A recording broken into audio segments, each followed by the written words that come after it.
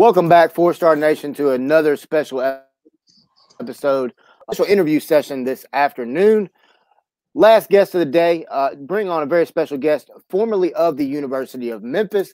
Now he is with the Georgia Tech Yellow Jackets, the assistant coach, Mr. Julian Swartz. Julian, thank you very much for joining us today. Yep, thanks, guys. I appreciate you, Wes, and it's good getting to know you. And John, I've known for, like I said, going back to our Memphis days. So glad to be here, and really awesome what you guys are doing and growing the brand. And so appreciate you guys. Julian, my first question for you would be, Coach, when you're back. So, sorry, I was going to go first regarding his background a little bit. Oh, you're good. You're good. You're good. Go ahead. Yeah, Julian, your background. Talk about Final Four weekend. You were part of the Final Four team in Wisconsin. Yep. And in the early 2000s. Just talk about your playing career at the good old Wisconsin Badgers. Yep. Well, no, it's funny actually. So I'm outside right now. I'm actually back home, right in my childhood house in Wisconsin. You guys ever been to Wisconsin? No. It's the best. Yeah. Have you, Wes?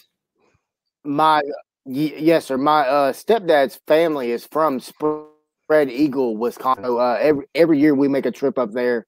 I say we.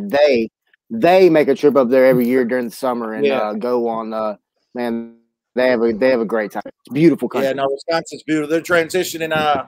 It's a lot nicer in June, July, August. But anyways, one of the things about coaching, I mean, just in general, one of the hard things. I'm still single, so all my family, is back here, family, friends, and great thing about Coach Pastner is gives me the the opportunity a lot once we're out of season to get back and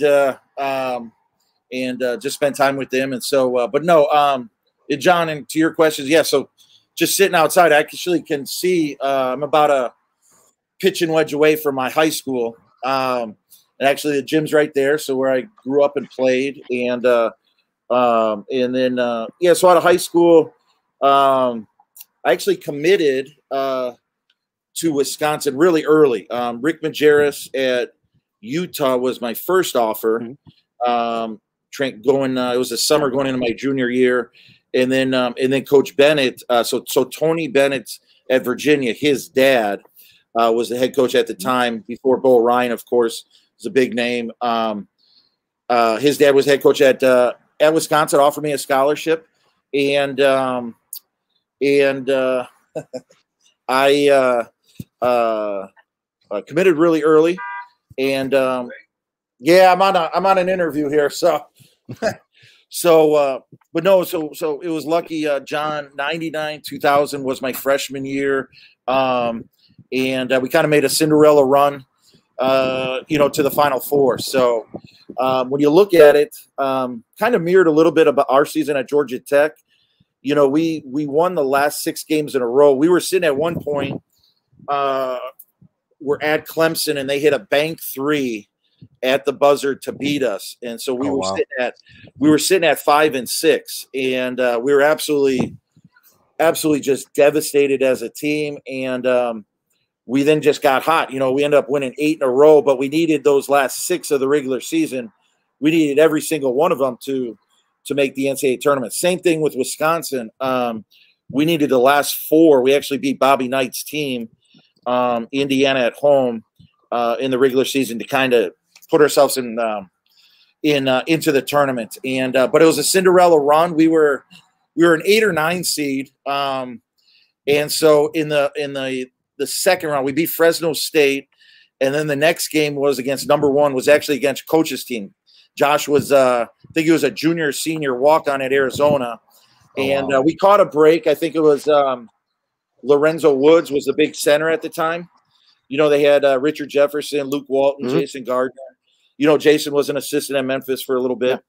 Well, they were the 1 seed, and we were older, veteran, a little bit different style, defensively, all that. And so we beat them in an upset. So I always give it to Coach Pastner, of course. That was the first time I kind of met him, and then we beat LSU in the Sweet 16, and then Purdue to go to the Final Four. So that was in 2000. Michigan State won it. I still think that was one of the best all-time I think, championship teams. At Michigan State 2000 with, you know, you had Mateen Cleaves, Morris Peterson, Charlie Bell, just kind of an older veteran, you know, really good group. But anyway, yeah, so no, it was just you know, so it just brings up great memories. Wisconsin's obviously, you know, the university is a great program. They do a really cool job. Every, you know, 10 years, 5-10 years, they kind of have a reunion for the 2000 Final Four team. And so, yeah, it was a special time of year. The other thing that was cool about that is, you know, you guys know Tony Bennett, obviously, and all the success that he's had at Virginia. Well, so that year, he had just made the transition from New Zealand as a player coach back to Wisconsin, and he was like essentially like a graduate manager. I mean, he would literally carry stools out to timeouts, all this stuff, and he spent that year kind of getting a taste of perception whether that's the career path he wanted to follow. So it's kind of been funny to, and I was very, very close with him that year, and so then to kind of watch, you know, his obviously growth as a coach, and obviously going to be a Hall of Famer and all that's kind of cool. So I'll tell you a cool story. I saw between Cleaves, you know, in the 2000 regional that was here at the Pyramid back in the day. Yep. So that's how crazy it was, you know, back in the day. No, I mean, he's one of the all-time in college, one of the all-time greats. Man, that Michigan State team was so good. The way Mateen Cleaves just not only just ran the floor for that team, but the way he facilitated that offense for Tom Izzo was just beautiful to watch. But speaking of something beautiful to watch, let's talk a little bit about your transition from the University of Memphis basketball program to where you are currently at the Georgia Tech Yellow Jackets. Right. You know, listen, I mean, coaching is kind of, you know, is kind of in our family's blood. My dad, you know, who I'm, like I said, fortunate to spend some good time here. He was a both my parents, lifelong teachers, educators in Wisconsin. My older brother's a teacher, educator. So, you know, when you think about coaching, you know, listen, number one, coaching is, you know, you get into it hopefully for the right reasons. It's a helping profession. It's really all about teaching, relationships, you know, mentoring, all those things. And so, listen, first and foremost was my dad, just an awesome, he taught 6th grade. And so if you really think about like the art of teaching and all that goes into it, you know, the organization, and just the, you know, the details and all those things. So I was lucky to kind of grow up in that atmosphere, environment, and kind of, obviously, you know, basketball playing was the first passion, but always kind of knew that, you know, coaching is something maybe I wanted to go into. I had an awesome high school coach, was phenomenal, kind of an old school, just great X's and O's, knowledgeable, ran great practices. So again, just kind of growing up, you kind of learn through osmosis and being in that environment. And then, you know, mentors, I would just say, listen, you know, Dick Bennett, Tony Bennett, you know, at Wisconsin.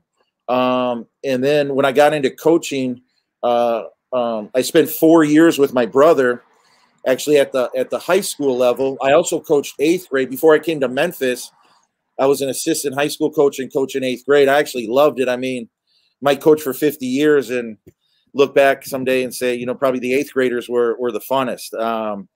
But and I encourage anybody wanting to get into coaching, you know, a lot of guys, like, you know, even work in camps. They don't want to go work with the young kids or, you know, the 8th graders. Everyone wants to work with talent and all that stuff. But if you're really serious about coaching, you know, working with young kids and maybe less talented and so forth, and having to really focus and teach, you know, fundamentals and teach. And so that's, so I was big into that. And then I caught a break. I was a grad assistant. I wanted to pursue my education. I got my, my undergrad in psychology. Well, you can't really do anything in psych. So I got into a tough master's program at Marquette, which is right in Milwaukee. Obviously, they just hired, you know, Shaka. And Marquette's about 20 minutes from home. And So I got my master's for 3 years in a counseling program, and then I worked for Coach Crean, who actually, ironically, is at the University of Georgia now, and kind of rivals and all that. But I worked for him.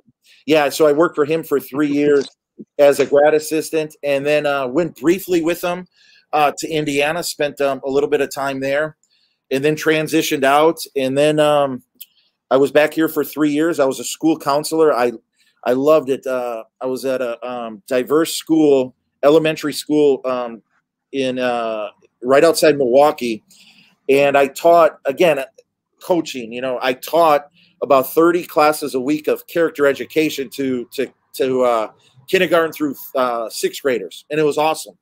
And you kind of go into coach speak. You know, you teach a half an hour lesson, and I thought that's where I really started to grow as, you know, a coach. And then kind of had that bug to get back into it, and so I networked really, really hard with Coach Pastner and Coach Bennett and Tony. I kind of put all my eggs into those 2 baskets. I went down to Memphis probably about 5 or 6 times, paid my own way, traveled down there literally just to get in front of Coach Pastner's face. Tried to do everything I could to showcase. You know, I thought I could you know, be an asset and help out and all that. Worked like crazy, and then finally, I think when Jack Murphy got the Northern Arizona job, it kind of opened up a staff position with Pastner, lower level, and I think it was assistant ops, and then spent 4 years at Memphis, and was kind of able to move up a little bit, help get into the recruiting and all that stuff. So, and then what was cool was when we made the transition to Georgia Tech, it was just myself and then my good friend Tyler Benson, who's our operations guy. Us two made the transition with Coach to Georgia Tech. Yeah, 4-Star Sports Show. Once again, thank you for everybody listening on Apple Podcast, Spotify as well. We are blessed to have Coach Julian Swartz with us here today on the show. Coach, when you look at the Georgia Tech basketball team and you look at Coach Pastner, of course, one of the things that I will never forget is Coach Pastner holding up cue cards on the sideline. Yeah, that was my it's still my deal. Can you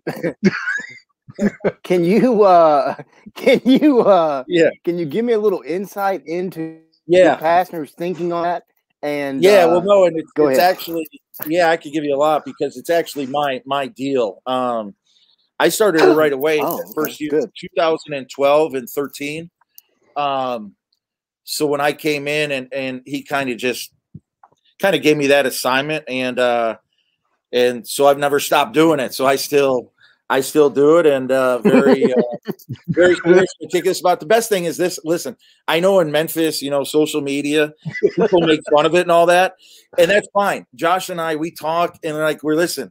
We know people make fun of it. We could care less. I mean, it is what it is. It's funny though. No, right. It is, but there is a reason in a seriousness to it. Listen, I get it. You know, I sometimes think too. Okay, in real time. Okay, we're on the offensive end, you know, say we scored or we miss it, and we're making that transition from offense to defense. And, you know, so Coach so the reason why we do it, and we have, is especially more so now at Georgia Tech than we did at Memphis. But at Georgia Tech, when he got the job, it was such a major rebuild that one of the things, one of the cornerstones of our program that's really, really helped us, especially on the defensive end, be really successful, is changing defenses. So if you watch us, you know, at all, you'll see, you know, in the course of a game, especially when we're mixing it up, you know, we'll play man, we'll play, you know, half court man, a half court matchup. We might play a 1-3-1. Which will then transition into a matchup. We might press a little bit. We pressed a lot at Memphis. Well, anyway, the cards are just, it's a numbering system, and all that is for what type of, for the most part, it's always defensively. And so, listen, we know people make fun of it because they're just like, well, why don't you just scream it out, yell it out? But you don't know. I mean, you know, with the forum, when it's packed. It's loud as can be in some of these environments, especially on the road. The thing I always got to tell coach is, because he's, high energy and he's animated a lot of time, he'll go take the card. Yeah, he's animated. And he starts shaking it. I'm like, Coach, you can't be shaking it so much because they can't see it. Kind of defeats the purpose. But there is. I get it, and we laugh. We get it. People make fun. Like, well, why don't you just, obviously offensively, you got your different play calls with, with different parts of the body or signs like baseball, but we do it primarily for defense, and it's been valuable. I tell you, one of the things, if you watch this play a little bit, like I said, that's made us successful is, especially on the defensive end, is keeping teams off rhythm, a little bit out of sync, off balance. When like I said, it was a major rebuild when we first got the program, and we thought we had to be different.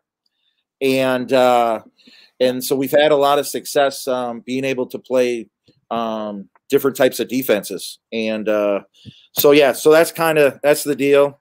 And that's my baby. And, I take a lot of, passion with it and make sure they're ready and all that. But, we know we get laughed at, but it is what it is. So. Hey, Julian, I've always been a fan of him. Anytime you have Josh Pastner as a I like him. And anytime you have Pastner as a coach, you've always got 6 on the court on defense because he's always on the court. Oh, he's on but yeah. The other thing though is, and I get, some people can wonder or laugh, but look at what football. I mean, it's amazing what that's like a phenomenon in itself. The whole, the signs on the football sidelines. So yeah. Anyway, it's helped us, and we'll keep. So, I mean, I've always been a fan of it. Like you said, it depends on the hostile environment. Like if you go into Cameron Indoor without COVID, you got everybody on top of you, even the students or whatever. And even in North Carolina, for example, those students are all over you as well. Right. Or even if you go to Kansas Allen Fieldhouse and play them.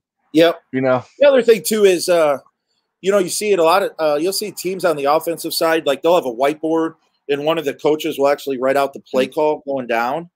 So that's kind of the same thing. That's just more on the offensive end. Really, too, what you're trying to do with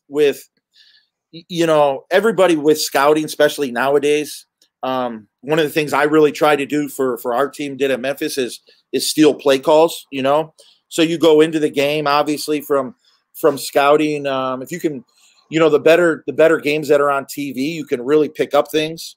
Like, if a team comes down and they run chin or whatever, and then you see the play, so, like if we're shooting a free throw and we want to change defenses, it might be better to show the card, which they might not know the numbering system, versus if we were just going to, if the press was head tap and they're going to know that, So just a little bit into it, but whatever.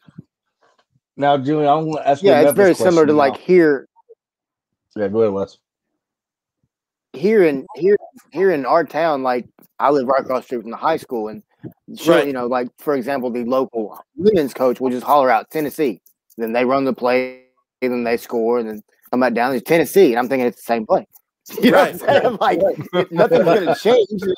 They just ran it like the whole game. It was like Tennessee and Arkansas, and I'm thinking, y'all hadn't figured this out yet. These two plays are killing y'all. No, but I get it. I totally understand it. That's a big part, like and that gets into scouting, and you see it. I mean, some staffs aren't really big into that, and they're just kind of stick to their defensive principles. Doesn't matter what they do; it's what we do. But I tell you, if you can really, go that extra mile, spend that extra time in scouting, you can really blow things up, especially in the first half, because you're on defense right in front of our bench in the first half. So you can really, if, they're coming down and they call it a play, you can beat their offense, start yelling to your guys on defense. You don't tell your guys, okay, you don't yell out chin, chin, chin, but as the coach, you should know what the action is ahead of time so you can blow it up. And we're really big in that. We take a lot of pride in that. All right, Julian. Here's a question for you, for everybody Memphis does it. fans. All right, Julian. Other than beating Louisville at Memphis, what was some great memories? Because I was watching some flashbacks of Josh Pastner when he was at Memphis a couple days ago. The game that reminds me that rings the bell is the Conference USA Championship in El Paso. Yeah. So bring up some memories that you have enjoyed. And that's great. Funny bring that up. So I was with Coach the last 4 at Memphis. So obviously he was there, for 7 years. If you ever hear Coach tell the story about like how he got the job, one of the great things about Coach is I don't know that there's a better human being. I really mean that. It's just like college basketball, just in life. And he is who he is. He's extremely, extremely humble, which is really, really refreshing. I know I've always been attracted to that and love working for him because of that. He tells a story, he's so humble and how he got the job. And but I think he had a brilliant, 7-year career there. And when we left, I always told Coach, I said, listen, I think as time goes on, you'll be remembered for doing such a great job the more and more time goes on. And so, I mean, listen, he made 5 of the 7 years he was postseason, 1 NIT and 4 straight NCAA tournaments. I was with him the last 4.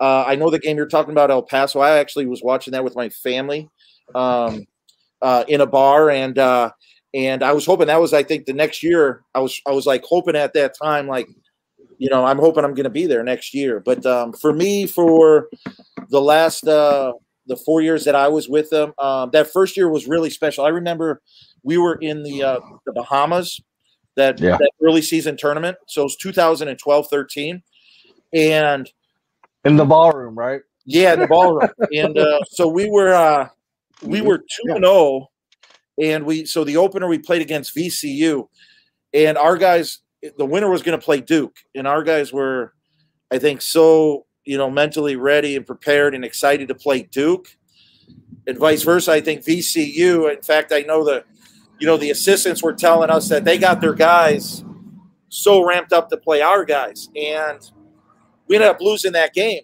And so our guys were devastated, and then it's a quick turnaround, and we kind of had a hangover the next day, and we lose to Minnesota in overtime. So if you remember that year, 12-13, I remember we were 2-2, and I remember that was my first year on the staff, and I was already kind of close with Coach, a little bit off the court. I was it was almost like talking him off the ledge at that point. We're 2-2. And then we ended up going 31-5 that year. So if you think about that, and that was the last year of Conference USA. I remember Coach saying Brad Stevens told him, listen, to be able to go 19-0, because we went 16-0 in the regular season and then 3-0 in the conference tournament, to go 19-0. I mean, Brad Stevens told Josh, like, forget about anything else. Like, that's as hard as, anything to do. So that was a special year, 31-5. I mean, pretty remarkable record. And then the next year we went 24-10, beat Gonzaga in that game at home. That was a great memory. Swept Louisville.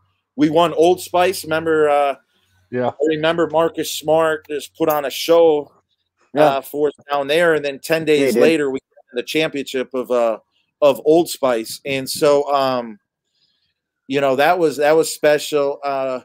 Listen, and I get it. The NCAA tournament, everybody, a big thing there was, okay, Josh, Memphis, Sweet 16, and you get that. But the reality is, especially when you really think about the NCAA tournament, number one, it's a tournament, right? And so anybody can beat anybody. If you just make the NCAA tournament, you're one of 68, you're a heck of a team. So much of it comes down to matchups, and just kind of getting lucky and things. And so at least the 2 years that we went to the NCAA tournament that I was there, we won the first game. We beat I think St. Mary's with Deladova, and then the next year we beat George Washington. But listen, we were 31-5, and we get a 6 seed. you know, in 12-13. And so now you got to play Michigan State in Detroit as a 3 seed. You know, the next year as an 8 seed, you're playing Virginia right there in North Carolina. And, you know, as a 1 seed, it's really, really hard to do. So much of it comes down to catching some luck and the matchups of it. So, you know, it is what it is. So, but those were some good times. And I still think, listen, everybody, you know, the last 2 years, we still won right there by about 20 games. You know, and obviously had some good players with, you know, you had Smooth with, you know, Diedrich, Shaq, obviously Austin leaving. That really hurt. I mean, you think about what could have been with, you had Smooth, Shaq, and Austin. I mean, that front line, heck, us three could have played with those three. We would have been fine, you know? Yeah. Yeah. So maybe. But yeah, those were some of the things that stick out. Yeah, that Gonzaga game. Coach, when you look at what I was just getting ready to say, when you look back at Gonzaga game, Adam Morrison was a lot of fun to watch in college. He was a college legend. Yeah. But all right, now let's move forward to Georgia Tech. When you look at this season, Coach, y'all had a great season, had a heck of a run through the ACC tournament. Let's be honest, with a little bit of help due to COVID, but it didn't matter. You still ended up winning it. No, right. Then you get the NCAA tournament and do quite well, I feel, in the NCAA tournament. Talk a little bit about this season with COVID being crazy and all that. Yeah. But talk a little bit about your young men that y'all led this year and just how proud you have to be. Yeah, and like I said, it started when Coach, I think, came in initially. He was realistic about, I think, where the state of the program was. So it was, and I was there from the start. So I saw it right away. Now, we ended up having a special first year. We made it to the finals. I know Memphis won the NIT this year. We made it to the finals when it was at the Garden. It was a special year because we totally overachieved and did things we didn't think were possible. But I think this year, the success we had started in that first year when Coach got the job. I think he did an excellent job just kind of having, you got to have a vision. Especially with a rebuild. And so his things, you had your things like I talked about, X's and O's schematically. But his big thing was, okay, in order to rebuild, we got to get old and stay old. And that takes some time. Yeah. And so you look at a guy like Jose Alvarado, who's a senior who kind of become a national name, and Moses Wright, who was ACC Player of the Year. And like you said, we know we got some luck during the year with COVID, but then we also, unfortunately, we don't have Moses for the tournament game. And, we had just won the ACC tournament 8 in a row. You would obviously love to see what could have happened, but, it is what it is. We're in a pandemic. But Coach's, his mindset to get old, stay old, and how we kind of, I think built that roster management. We caught some breaks. We've lost some kids in recruiting, maybe on the front end, but being in Atlanta, it's nice. We've got them. The transfer portal's obviously a big deal right now in the landscape, and we got some kids coming booming back. Right now. Good Lord. Yeah, no, it's crazy. Yeah. But so we were older this year. And it started, Wes, kind of last year, similar to this year. We had an unbelievable finish in ACC play. So last year we ended up going 11-9, and it was the first time in I think 20 some years. I mean, we've done a lot that just hasn't been done in a long time at Georgia Tech. But so we kind of went into the pandemic. Things got shut down. We kind of went into the pandemic last March with a little bit of momentum.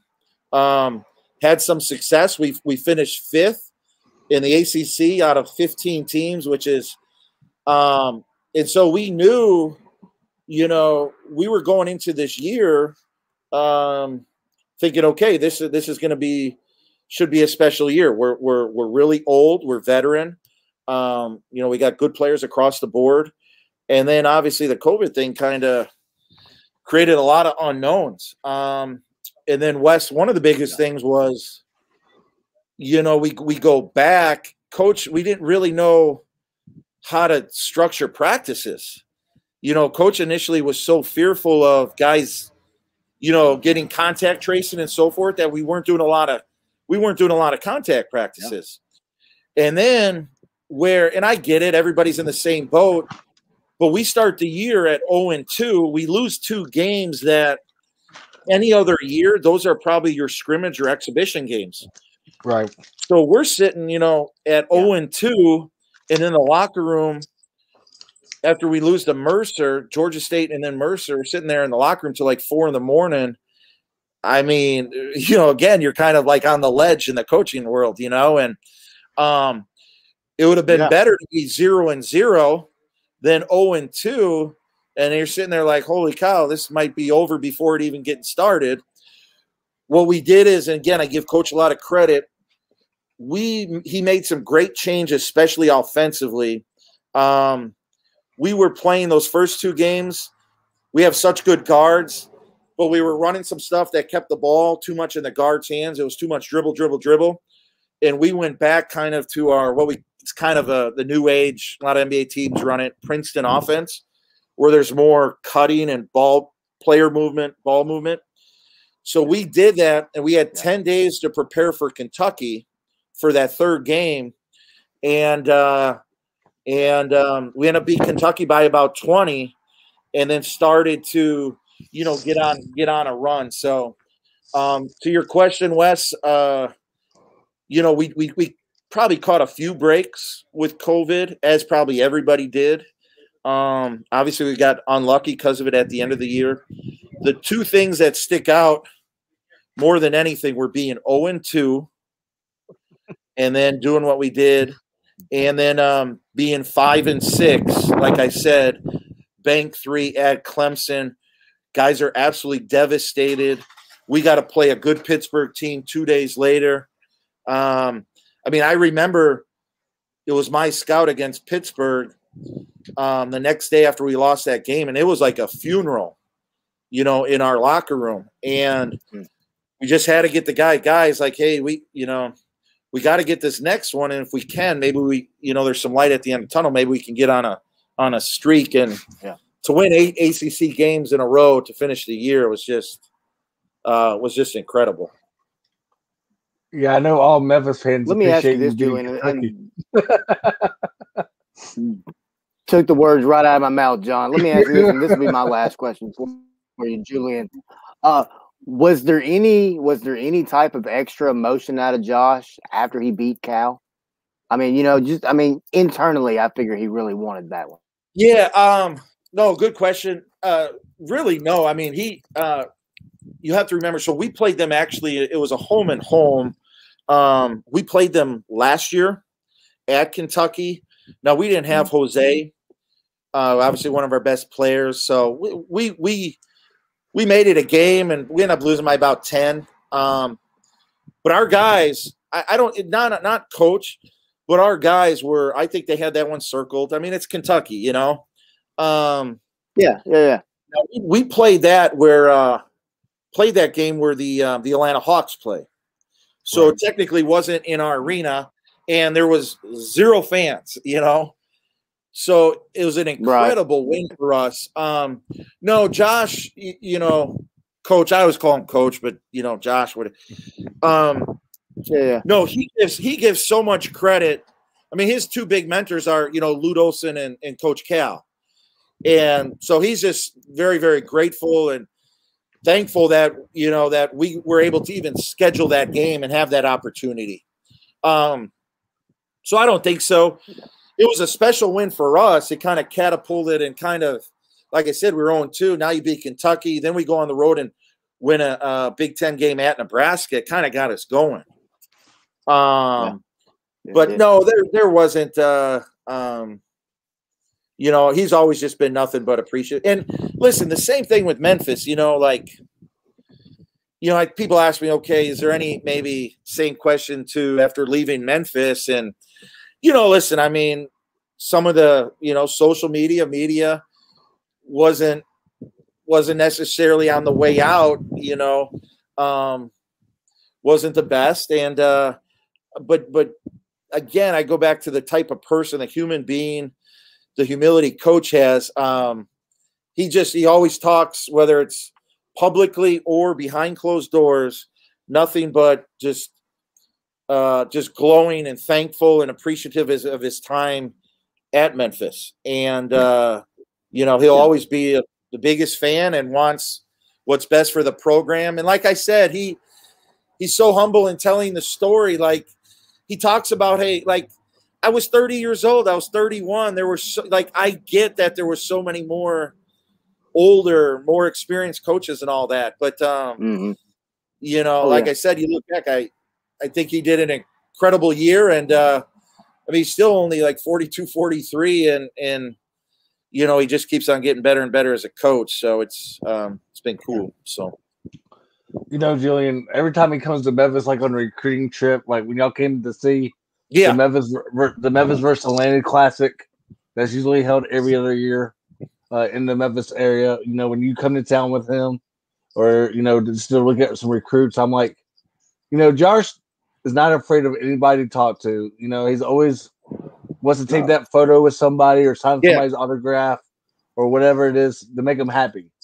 Because he always, like you said, he always enjoyed his time here at Memphis. He talks highly of the city no matter what. I got a question because there's a report out there this year. I don't know how true it is or whatnot, but is it true that we try to reach out, or as Memphis fans might want to know this, did we really try to reach out to Georgia Tech on it, try to get a game this year? Or I think there was and again, I mean, take it for what it's worth. I think just there was a time where I know, at least in my position, I don't do our scheduling. Right. That's kind of our sports supervisor, coach, and then one of the other assistants. Yes, I do think there was talks. A big reason for that, you remember when it kind of went into, really about a year ago this time, scheduling started to become an issue with the pandemic. And so I think more than anything, that game was going to be potentially, just because it could have been a bus trip for either team to save money. Because if you look, obviously, the institutions and the fact that we just, so grateful that we just even had a season, because we could have easily not had a season. Same thing with football, and obviously the financial weight parameter that, the impact that could have had on the institution. So, listen, one of the reasons we kind of scheduled that we lost those first two games, we probably would have never played Georgia State or Mercer, two really, really, really good mid-major teams in Georgia. But what it was is it helped financially with the budget, because obviously COVID had financial implications. So I think it was talked about. I'm sure there were so many schools were talked about. It would have been cool, obviously, to play like the Forum's the best. I mean, I missed that, right off Beale Street, such a great venue. But had we played the game, it wouldn't have been the same, obviously, with no fan. It was different this year. Yeah. That's regarding my next question. Can we get Memphis home and home? I'm not the right person to. Hey, that's what you got. That's Josh for. I know. It would be. No, I think it would be cool, but obviously that's way above my. You know what I mean? It needs to happen. So the one thing is, though, like you said with recruiting, it is funny when making that trade. Memphis is right there, so you got the Memphis Atlanta. It's connection. And that was a great part about Memphis. Just right, within the city. Obviously, you want to put a fence around it, but it's a hotbed. And the same. Atlanta's a little bit bigger, a little bit more spread out, but same deal. I mean, Memphis, Atlanta, two big recruiting hotbeds. In the Mid-South. So a lot of good players. Yeah, and then you got Athens. I mean, let's be honest. You're not going to put a fence around Memphis. Yeah. Not us.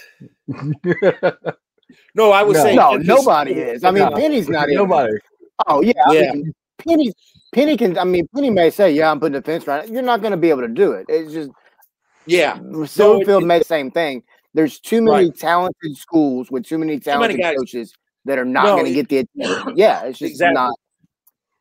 Well, and Wes, you bring up a good point, just because, and Coach and I were talking about it, because to your point, whether it's Memphis, Atlanta, or some of these, big recruiting cities, listen, it hurts. Like I do a lot of our recruiting, and, it hurts when you invest a lot of time, effort, energy, and, but it's fun, and you should be in it for the right reasons, relationships, and having an opportunity to be able to talk with kids, get to know people. But it hurts when you lose out on a recruit. The important thing is, and I think we're kind of seeing it kind of come to fruition a little bit. You always want to make sure, if you lose out,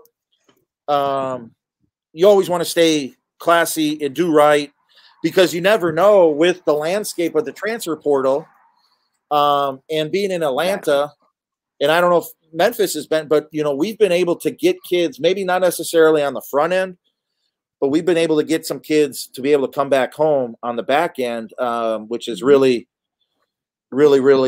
helped us out. So you always want to leave it, in a good place. So,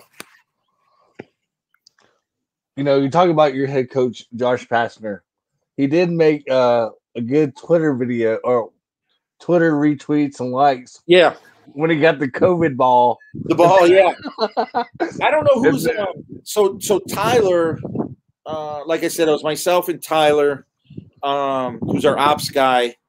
I don't know who gets the credit, if it was Tyler or if it was Coach's idea with the COVID ball. The deal was, it was more so last year. We started winning, a bunch of ACC games. And last year, we won. Listen, too, I just put this bullet point together for a recruiting presentation. Our last 15 home ACC games, we're 14-1. Right. So we've really built a great home court advantage. But last year, we won a bunch. We got hot on the road in ACC games. So just like Memphis, we're fortunate enough to charter everywhere, the airplane. So when you're on the road after the game, it's like, let's say you've played a 7 o'clock game, it's at 9, you're out of the locker room by 10. Well, you're taking that bus right to the, the charter plane. So we started a thing that kind of, social media kind of took one of its own and kind of got some momentum. And so we started making gas station trips. So from the arena to the charter flight, we would stop at a gas station and let the guys free for all buy, whatever candy, anything they wanted. And so that was our deal last year. So the COVID ball, because this year, and Coach, I tell you, Coach was, there wasn't a coach that was more, there couldn't have been more concerned, protective about, conscientious about COVID. So the COVID ball was really just a big piñata, because we couldn't make the gas station. There's the video right there. Yeah. Yep. Right there. Smashing the COVID thing. Yep. So, yeah. So that that is awesome. I don't know whose idea that was, but that is great. It was, especially at the time too, because that is great. It was early in the year and everybody was really, just so sick of COVID, and it was just kind of, bottling up. So, really the symbolism and smashing it, all that, But that evolved, like I said, from our our road wind gas station stops. So, man, that made my day on Twitter though. For real. Yeah. That is awesome. Julian, real quick, I got a question for you. Josh is. I'm not going to say everybody keeps on talking about Josh's shin guard, but hey, he's protecting himself and the other players as well. Yeah, the mask. Yeah. I got nothing wrong with that. He's doing the right thing. Yeah. Again, I know the flashcards. So I get it. On one end, I get it, but also there's something to it. Same deal with the the face shield. The thing was though, now have you guys ever tried the face shield? I couldn't do it. I tried it one time and I was like, no. It gets all foggy. My wife is a teacher, so she uses it because it makes it easier for her students to read her lip. So thank you. But that's exactly right. So with Josh, he just felt. I remember. So we lose the first 2 games, and he was just so mad because there's no one in the crowd, and he's like, he wore the mask, and he's like, I don't even think our guys, they can't even hear me half the time, all this stuff. So he went to the face shield more so to Wes's point. And so logically, kind of like the note or the cards kind of makes sense because in coaching, especially when you're up close in timeouts, you'd almost want the players to kind of see your facial mannerisms, expressions, even your nonverbals, he honestly just felt like the players could hear him better and then they could kind of see him better. I couldn't do it, that thing fogs up and then of course, you start to have some success and then on social media these days, it starts to take a life of its own. So that and him not getting a haircut, Hey, what's the KFC Yum Center like? Is it like compared to the FedEx Forum? Is it like? Yeah, Yum Center is definitely one of my. I put the Forum up against anything, especially when you get when it's filled and it's right. The Forum's awesome. It's NBA Arena. It's on Beale Street. I mean, it's awesome. It was great for recruiting. I mean, it was one of our biggest sells. Our arena, I think, is really, really cool. It's kind of got that, a Duke. It's only about 9,000, but the acoustics in there, it's really, they redid it. It's really clean, classy, gets really, really loud. Obviously, Duke is, Duke's cool because of the history, special and all that. I'd put the Yum Center. I'd put that probably in the top 5. That place, have you been there? I have not. That's one reason I was asking. Yeah, no, the Yum Center is kind of reminds me a lot of the Forum. You hold big you can hold big concerts and the Yum Center is really, really, really nice. So yeah, they say it's like they compare it to the FedEx Forum. That's one reason I was just asking in general. Now they haven't played, right? Have they Louisville and Memphis the last few years? We haven't played since y'all were. Yeah, we haven't played since y'all. Yeah, since because Louisville left to go to the ACC, right? With the American, right? Yeah, they're supposed to join the Big East with us. Remember? And then I remember those days way back. Yeah, so, we were in the Big East for like 10 seconds. 10 seconds, so down. But yeah, Julian. Yeah, it's about how it was. But Julian, once again, man, thank you very much for coming on the show with us today. We've spent, damn near an hour now talking hoops with you. You guys are the best, man. You guys, this is just fun. This is anyway, like I said, I mean, any coach or anyone would you like sports, you like talking hoops. I mean, this would anybody be lucky, man. So I'm just really, really grateful, appreciative to you guys. This was a blast. We could sit and talk for another 3 hours. I'd have a blast. Yeah. So. Well, Julian, since I first met you. Well, thank you very much for joining us, man. Go ahead, John.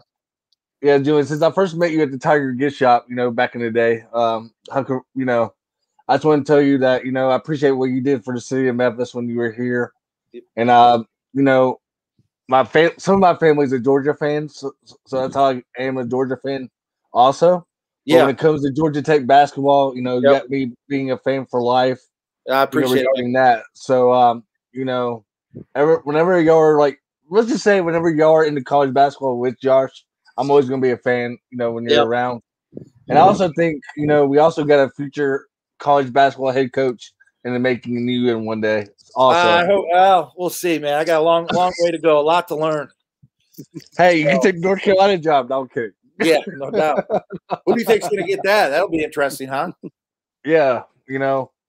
I think it's going to be Hubert Davis. I think they'll go with from within. I think they, I think they want a Carolina guy. Yeah. And I mean, he's been stat. Roy Williams got there in 2003, and Hubert's been there since 2010. So I mean, he's been there. He's been in the recruiting. You have him, Wes Miller, Jerry Stackhouse. Those are probably the three names if you keep it within. Yeah, it'll be.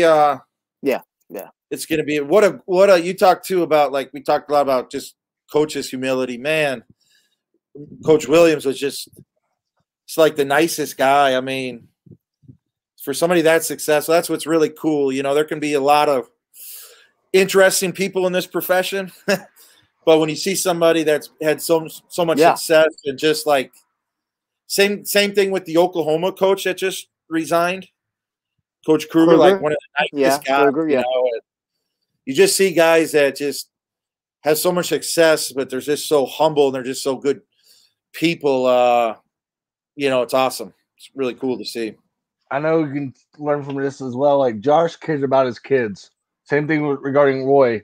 You know, both of those coaches definitely care about his kids, and they're like a father figure to a lot of players as well. Coach has great relationships with all the, you know, and I try to do the same with you know, the guys that we had back in Memphis. You know, it shouldn't, if you're in it for the right reasons, it shouldn't be about, you know, what they can do for you, especially at that time, and be about basketball. Exactly. It should be a 2-year, 4-year deal. You know, it should be a lifelong relationship. So, but well, hey, let's do this. Let's stay in touch. Again, thank you guys so much. Definitely now I'm, you know, getting to know that, you know, you guys are, this hopefully thing will definitely continue to take off, and we'll get Coach on here for sure, and stay in touch. Okay. Hey, can Mick Cronin pull the shocker tonight? Thank you very much, guys. I don't know. I think the Houston game is going to be interesting. It's going to be very interesting. Well, Julian Swartz, thank you very much. Thanks, guys. Go Tech, Ramblin' Wreck from Georgia Tech. Go Tech. Thank you very much for Star Nation. See you guys. Appreciate you.